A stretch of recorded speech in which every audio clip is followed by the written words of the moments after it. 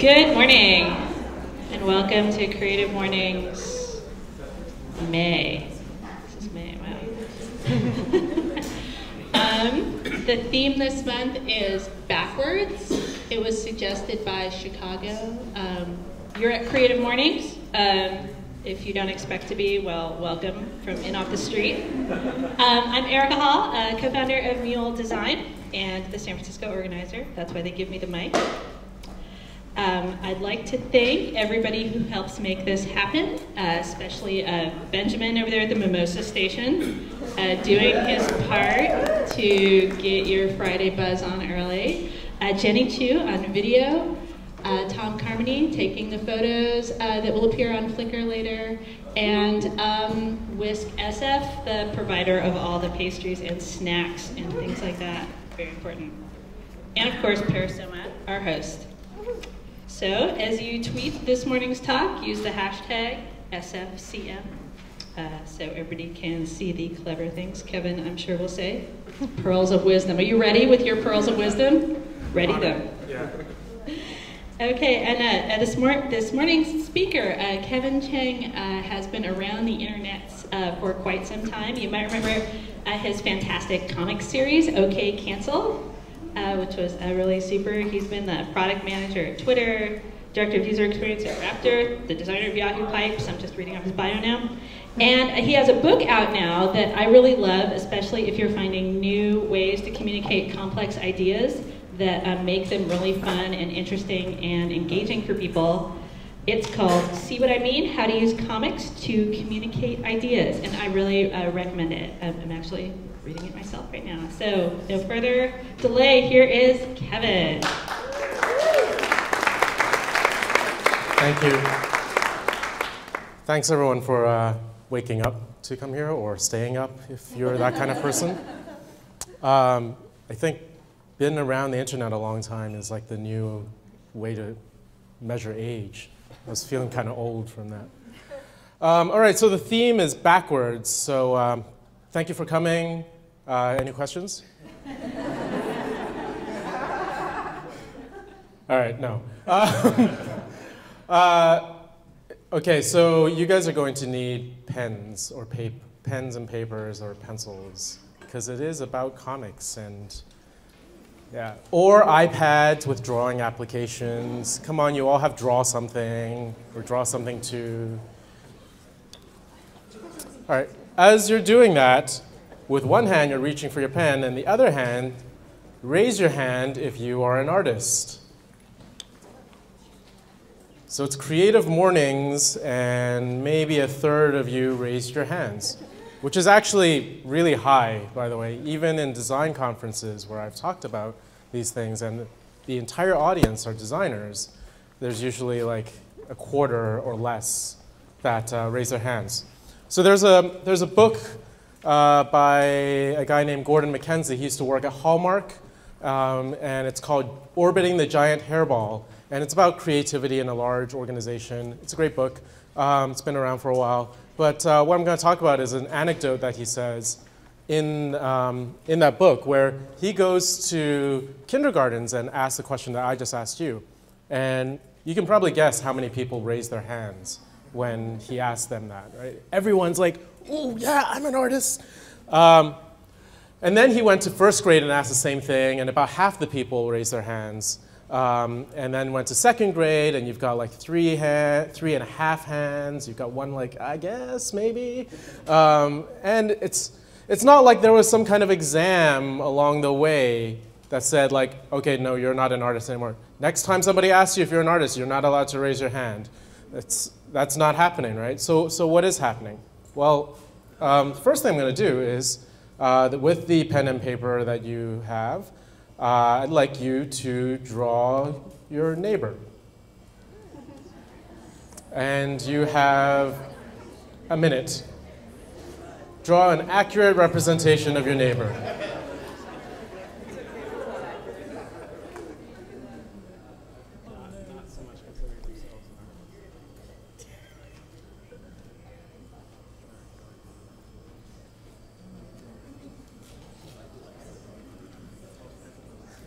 Let's say 20 seconds. And when you're done, do not show the other person yet. Next to that accurate, completely accurate rendering of your neighbor, I want you to draw a smiley face. Okay, and then show your neighbor, or give it to them as a gift.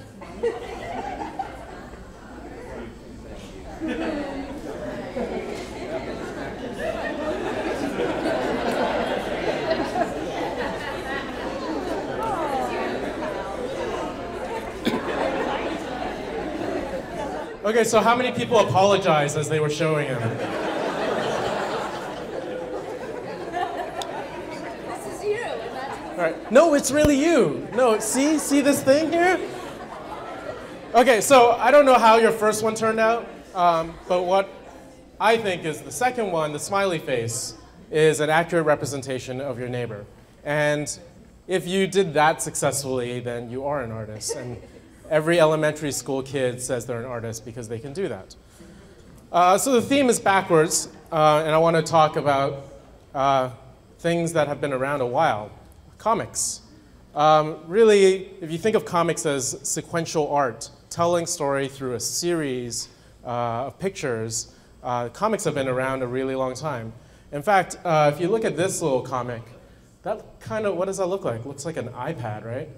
That's actually an Apple storyboard from 15 years ago. And it's not an iPad. He's putting an SD card or probably a flash card at that time into this device. He's just come back from the hospital with he's just had a kid, and he's going to load all the photos from his digital camera into this device. So the concept of storyboarding and comics have been around for a long time in use for products, but we've sort of, we have all these new tools. Here's this, the 12th prototyping framework that's released this week, and here's this wireframing tool, and here's a thing to do site mapping. But like, we sort of forget about the basic tools that really help us conceptualize what we're trying to do. And I think comics is one of those things. And I'm not just talking about even the tools, but sometimes using these tools to tell the story of what's happening in the past instead of what's happening in the future to help you inform the future. So this is from my book. This is a comic. Can you guys read that okay? So it says, what's that song? I know this is going to bother me. And she's like, oh, I'll just use, oh, wait. I just realized that. So this is a comic to say, like, oh, I'm just going to use Shazam. And actually, I had a different comic, and I forgot to put that one on. So there's another comic where it was the before Shazam. It's like, this is how things were, and this is how things are. You know, before Shazam was made, what was it like? It's like, oh, this is going to really bug me. What is that song? And then you're going to go home, and you're like trying to Google some of the lyrics. And that was like the comic that we drew first, and then you can draw this. And this is another view of that. But we did this also at Donna, the company that I'm one of the co-founders of right now. Donna is a personal assistant, and Donna tells you, one of the things she does is tells you when to leave to get to your meetings on time. So you can see a few people here. These empty seats don't have Donna. So what we did at an offsite last summer was go, well, what is it like to try to go to a meeting right now? And so this was like, I just had a flip chart. I was like, meetings. And we started drawing it. And it's hard to read this because it's my handwriting. And the guy on the far left, he's like, oh man, what time is it? Is like, oh, I wonder if I have to, is there going to be traffic? And he's like thinking. Meanwhile, the other guy's still like talking. He's in this other meeting, and he's not even paying attention anymore. Anyways, and it goes on. He's like, oh, he's trying to text the guy like, hey, are we still on for this drinks? While the other guy's still trying to have a meeting. And anyways, it goes on and on. This is like 2 pages where we talk about what it's like to try to get to something and not have the peace of mind of having this thing that tells you. And you see there's like Post-its that are covering some of this stuff. So we kind of did a Post-it info viz where pink Post-its are like, this part sucks. And then the green Post-it, depending on how close it was to the pink Post-it, is how well can we solve this suckage? And how well can technology do it? And so like some of these things we're like, yeah, we can do a pretty good job of it, and then there are some things where like, it's kind of harder to do. So it was a way for us, even though we were kind of on our way to developing this product, it was a way for us to kind of step back and go like, well, what is it like right now to do this thing? And how can we solve it? What are the problem areas? Instead of just going like, hey, there's this cool new thing, now let's see what problem this thing can solve. So there's a few things specifically about comics that I think are really awesome and make comics a really powerful tool. And I'm going to blow through them. This is like 50% of the book, so then you'll be done. So communication, imagination, expression, motion. These are the 4 properties. So communication, comics are a kind of visceral form of communication that's even more basic than words, I think. So this was Tom Wells, but he was my design manager way back at Yahoo. And this is the T-shirt he owns. And what is the dog doing? Farting. Yes. Somebody once said, I think that's talking out of his ass. Somebody was like, oh, it's a salesperson. So Tom, I was like, that's a great shirt, Tom. Tom's like, yeah. You know what's really funny is like my 2-year-old who's never read a comic in his life, he looks at this and he knows exactly what the dog's doing. He's like giggling every time I'm wearing this shirt. And I'm like, oh yeah, that makes sense because comics have this, they're using a visual language that's sort of more basic than words, more basic, I mean, like letters come from hieroglyphics and they're basically pictures. So comics are more visceral. And if you've read Asterix or Tintin or any of those comics that have been translated to hundreds of languages, the reason they translate so well is partly because they're comics. And there's like all this visual language that just carries across no matter what language it is. There's like squiggly lines to show motion, speech bubbles, or really angry lines. All of these type of things are just sort of understood inherently. The other piece is imagination, and of course I can't really talk about comics without talking about Scott McCloud's Understanding Comics, which whether you care about comics or not, if you care about communication of any sort, you should read that book. Anyways, this is an example from his book. No, I'm not in his book. It's just the example is like it. So going from here to here, this side, just like the smiley faces that you drew, this could be anybody. And the more you move into the detail, the less abstract it is, and the more it's like, oh, that's like Kevin with short hair. And you can use this to your advantage. By abstracting away when you draw things, you can say like, oh, this could be you, or this could be somebody you know. So when you're reading a story, reading a comic about like, what is this person, who is this person, and trying to relate to it, you can see like that you can put yourself in that picture. And you can adjust the detail. So like some things are very detailed because they're not supposed to be left for interpretation. And then some things are left more abstract so that you could put yourself in there. And this applies even to UI. So back at Yahoo, we used comics for one of our design processes. And at first we put in a search results page as like one of the comic frames because we're like, oh yeah, we already have that. That's not really part of the thing we're testing. It's just part of the story. And then of course, everyone focused on that. They're like, oh, this is not useful to me. And then we're like, okay, that's not really the point. So we had this instead. Where we gave enough for people to understand, like, okay, this person in the story is at Yahoo. And you could do even more abstraction by not even showing the screen, but just showing enough to illustrate what's going on. Expression, so comics, I think, are more powerful than words or pictures alone.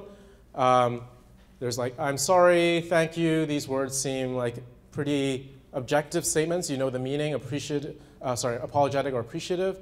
But when you map them to different faces, all of a sudden it has completely different meaning. Sarcasm, real sincerity. So the combination of these two. And you can get a lot of expression out of very little, just eyes. You can get that from Will Eisner's book.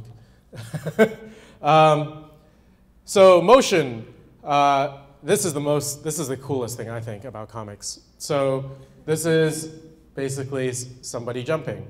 But if I just add white space, it already has a different meaning.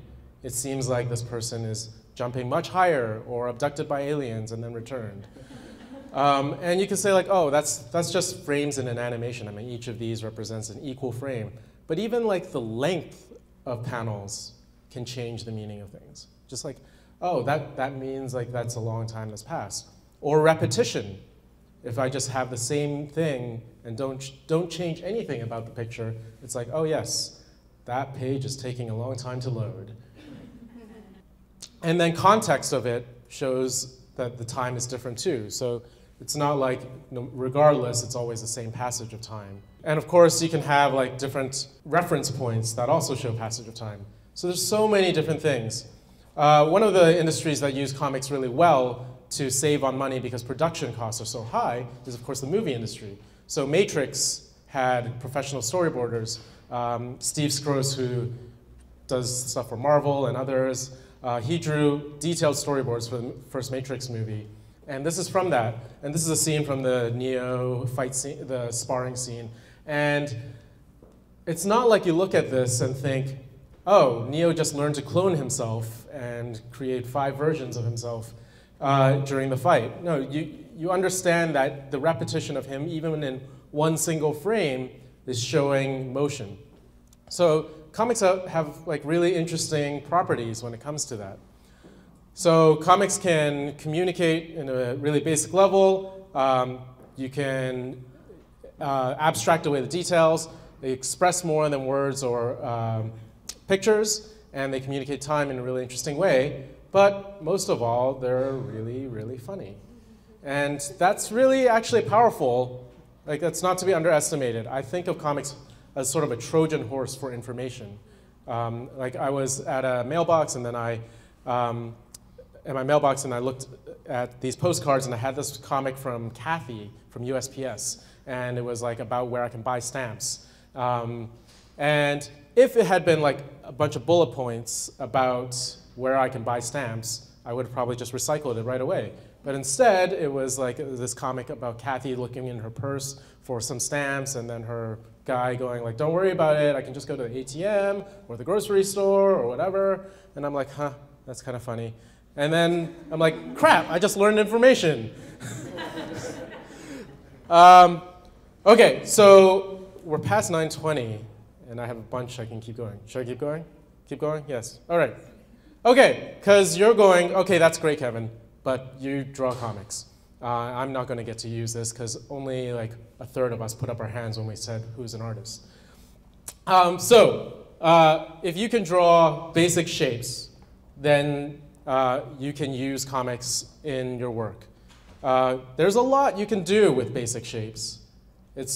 And all you need to do, you're not trying to use this for like packaging, right? This is not for like, you can use comics internally, you can use comics even sometimes on websites. I've seen a lot of stick figure comics, and it kind of adds a kind of charm to it. But there's very little that you need to do. If you guys still have your pen and papers, you can kind of play along here. So if you just draw this a bunch of times, like this, and just try playing around with different mouths, and you'll see that it's surprising how much you can do just from changing the mouth. So here's some examples of that. So you could try just circles, lines, changing shape of lines, showing teeth or not. So the mouth is really, really expressive, especially when you abstract it away to being a smiley face. It's actually better being a smiley face than being a really detailed person, because then you're trying to show subtleties. So the inverse, also true. Try drawing a bunch of these, 2 dots and a line, and then change the eyebrows. Do a bunch of different things with the eyebrows. And this is sort of like the Wall-E thing I showed you earlier, where they managed to show a great deal of expression just from the eyes of the robots. They don't even have mouths. So again, how close they are to the eyes, which way they're facing, are they symmetrical, all of these things really change the expressiveness. And that's really important for doing a comic where you're trying to show like, oh, this person's really frustrated with this process or whatever else. Now, if you are looking to kind of draw a little bit more and you're like, well, my proportions are always wrong, I'm just going to give you like a really fast 101. And this probably like significantly changed like the course of my life. Was when like 7 years old, my dad sits me down, and he's an electrical engineer, by the way, not an artist. And he goes, here's how you draw a face. And he goes, draw an oval, and the eyes do not go a third of the way down like most people draw them. Draw a cross, the eyes go right in the middle. And then the bottom part divide into thirds, and that's the bottom of your nose, and that's the mouth. And that just like completely changed all drawing that I did from then on. So just knowing this one thing, take nothing else from this, take that, and read Understanding Comics. And once you know that, you're like, okay, you can imagine this is a ball, and if you move it around, all of a sudden you can draw a person facing any direction, and it looks right. And then, of course, any rules that you learn are made to be broken. So once you actually get the hang of it, you deliberately exaggerate things, but you know that that's sort of what you're trying to accomplish. You squash it, you change where the eyes are, and then you can do really interesting things. Equally with stick figures, there's also proportions that are kind of measured by the head. I use this much less religiously, because it really doesn't matter as much, but the head thing, the face, that's really awesome. And once you do this, just using stick figures lets you do really expressive comics where people are interacting, where the way they're leaning and the motions and their eyebrows and their mouth really impact the story that's being told. And then once you get the hang of that, you can just add meat to the skeleton, essentially. And you can do different shapes of stick figures to whatever works for you. I kind of like ones that have a body because it's just actually turns out to be easier to draw than the straight up stick figure, because then it's like, is that an arm or a chest? And then really quickly, I'll go through some tools. So you're like, okay, that's great. I'm still not really comfortable drawing stick figures. All right, that's okay. You can trace. That's what we all did when we were younger, right? You can trace things. Just take pictures. Now, this is different from taking pictures and making a comic out of it. Because then, when you show people, you're like, here's a product concept. They're like, oh, hey, yeah, there's Kevin. No, the product concept, pretend that's not Kevin. See, I named him Joe. So instead, you could take photos of like, oh, this person's using a phone, and then like trace over it. Like, just make it really abstract so that people can put whoever they want into that story. Back at Yahoo, some people use things like Yahoo avatars to make comics. One of the groups, I think Yahoo Autos did that, which is cool because you've got this generator and you can just create whatever people you want. So I played around with it after I heard about that. I was like, oh, that's kind of cool. There's like Kevin, and then there's like Skater Boy Kevin, and Depressed New Yorker Kevin, and then like Mac Daddy Kevin. And then I realized that that was sort of it. Like if I needed something that was not there, I was stuck because I can't draw in the same style that this is in. So it's a cool tool for generating people, but you may want to just use this and then trace from it. There's a guy, Bryce Johnson, who after kind of one of the earlier talks about comics that I gave, he created this awesome template that basically he arranged a bunch of toys and then created a whole template on Flickr for this. And you can email me and I'll send you the link to this. There's also a template called Design Comics by Martin Hardy, who hired some people at Sun Microsystems. And he created hundreds of permutations of people doing on the computer, on the phone, or whatever, which is really cool because then you can just plug and play. My only issue with this is to the point about the photos thing. It's a little bit too photorealistic. Like you can't really tell, like, is that angry and angrier? Like I don't even know what the difference is. So it kind of loses some of the advantages of smiley faces. Also, it's kind of scary looking. And then there's applications. This one's called Manga Studio. There's Comic Life, which lets you easily throw in images and throw on captions and stuff like that. So this one I highly recommend. There's a online comic creator called bitstrips.com. Strips, plural. Please remember that. And then there's the one I like most is Pixton, P-I-X-T-O-N. Not at all because they're from Vancouver, which is where I'm from. But actually, no, they're really a good product. I like their style more than Bitstrips. They have like rotations of characters. You can create your own characters and reuse them. It's really a pretty good tool for generating comics. So hopefully convince you that comics are an interesting medium to explore when you're doing ideation or product development process, and that it's not actually that hard to do it. So thank you guys. A couple of notes. If you are interested in the book and don't have it yet, there is a discount code, Creative Mornings, for 20% on the Rosenfeld site. And also, we're hiring for freelance designers at Donna. Thank you.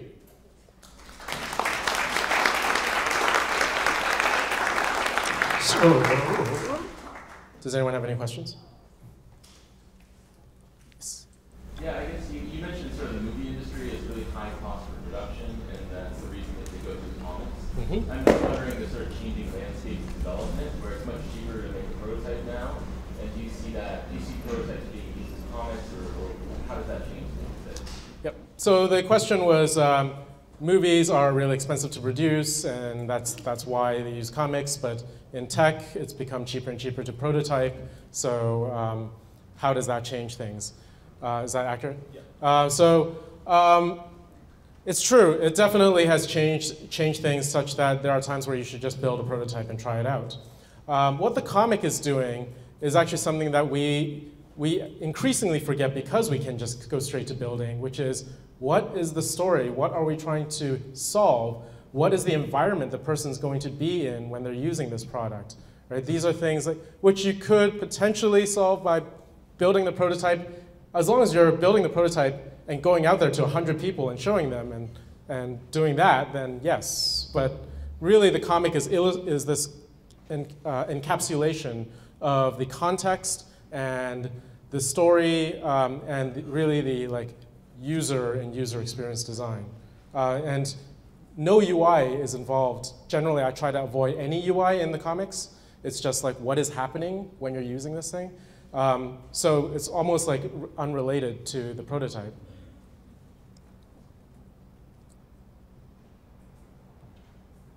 Other questions? Yes. Just. So like you've been doing this for a while, and obviously you wrote this book.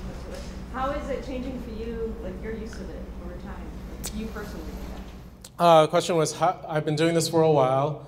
So how is this changing for me over time? How has this changed for me over time? So the first is, when I first started doing it, I just felt like a joke, I guess. It was like, this is silly. And then Google Chrome came out with a comic, and then Airbnb uses comics, and Twitter uses comics, and I'm just like, whoa, this is kind of awesome to see. And not to say that that was because of me, but just really awesome to see the movement. Because then there's more conversations that can happen about it. Aside from that, I've discovered kind of more and more uses because I started experimenting. So one of the things what we did at the offsite of drawing how things are now, previously I'd only used comics to say, this is the thing I want to build and what it's going to feel like. And this is actually a pretty recent revelation for me. I'm sure lots of other people have actually already been doing that, but for me that was like, oh hey, why don't I just draw what's happening right now instead?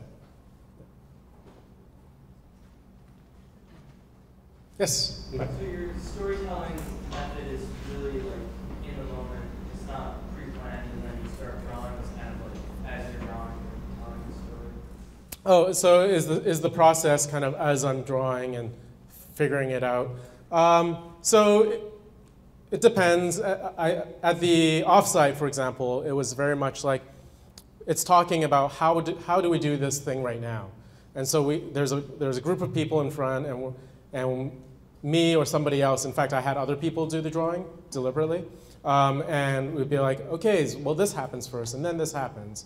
And then, we're like inserting new things and stuff like that. So in that case, yes, but really, just like anything, it's only if you've done the right research up front that you can do that, because you have to know the personas of who you're telling the story about.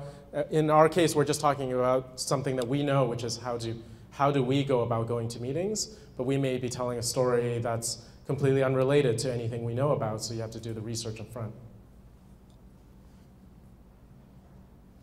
Yeah. Kevin, I'm Sean, I work in marketing, and I definitely see how comics can help tell a story. Your story about the collateral about the stamps is very illustrative of that, and makes me think that there are ways that I can bring that into marketing initiatives of my own.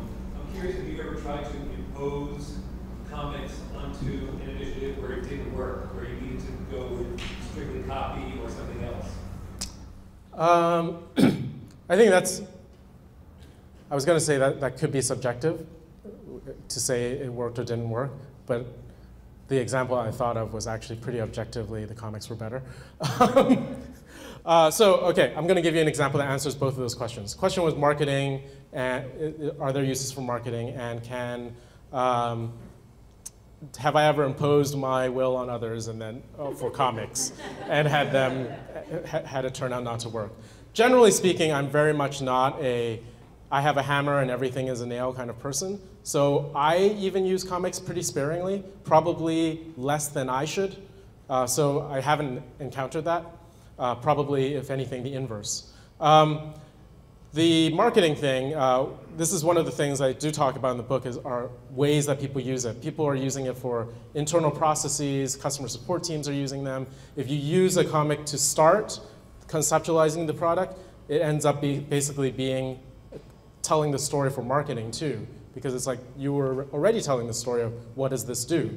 So that's interesting.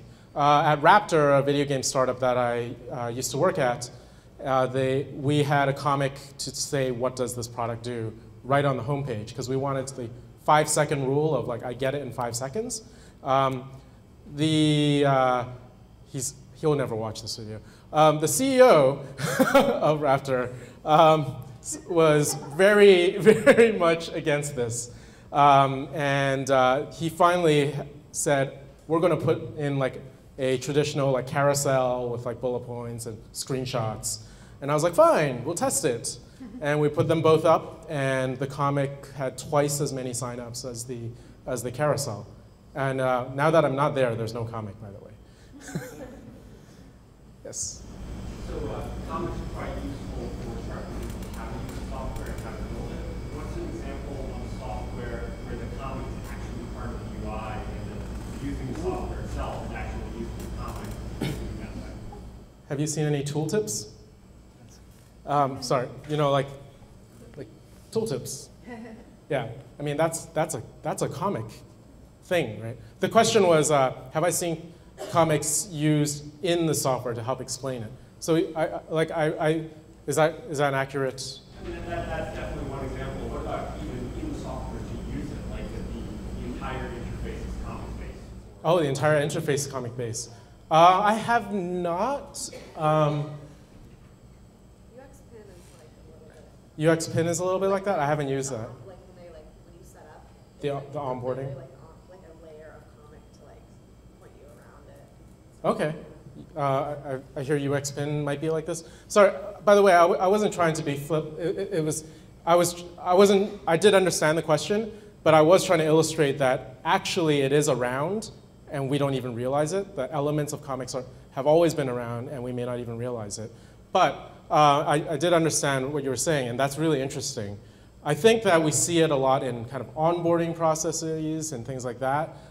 Integrated into the software, I think it's going to really depend on the software and it being right for the software to do that. But I can't think of any examples off the top of my head. That's a really good question. Thanks. Yes? Seems like it's more opportunity that we haven't had before. You see that as a good thing for hearing about it, or more artists So you're talking strictly tools, like? So for me personally, the question was around, I'm going to generalize the question a little bit, around iPads, coloring books, the shift towards like it's easier to just find an iPad and draw on an iPad than a coloring book. So my book was actually drawn on a Wacom Cintiq, so directly on the screen. And I love it because if I screw up, I can change the size of it or move things around. That doesn't mean I don't like drawing on paper as well. And I really don't feel strongly either way. I think both tools are very powerful, both digital and analog. I think they play together really well as well. And we're just going to see a lot more interesting things as we see more like recordable pens and other types of devices. All right, cool. If you guys have any more questions, feel free to come up. Thank you.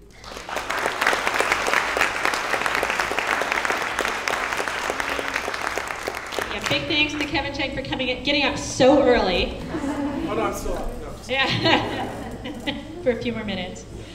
And thanks to all of you for coming out. Next month we'll be talking about food. But by all means, get the book. See what I mean. See, it's so early, I can't even remember that simple title. See what I mean. We'll be tweeting out the discount code if you didn't write it down. It's a really fantastic book. And then to learn more about Donna, that's DON.NA, on the internet about the awesome personal assistant that's coming soon. Fantastic. Please do grab your cups and plates and things on the way out, and hope to see you next time. Have a fantastic weekend. Oh, you're welcome.